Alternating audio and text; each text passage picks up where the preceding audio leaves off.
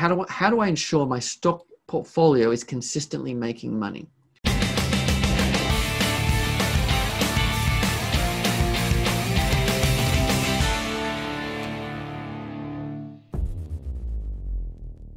And I've talked about this in another question where I talked about making money consistently more broadly. And we talked about up markets, sideways markets, and down markets, and having systems that profit from different market conditions. So I'm not going to go into a huge amount of detail on that here now, but just know that if you want to make money consistently, you need systems that will make money from different types of market conditions.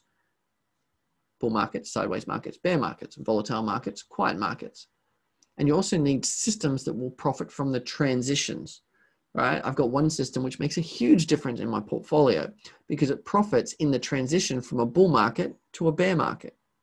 And that transition is one where you tend to lose a lot of money. Because if you're long on the way up, when the market turns, you may still be long and you're losing a bit of money until your trailing stops get hit. But if you've got another system that profits in that turn, then all of a sudden your portfolio is smoother. So you got to think about what can happen in the market and try and have a system or a set of rules that will help you make money in different market conditions.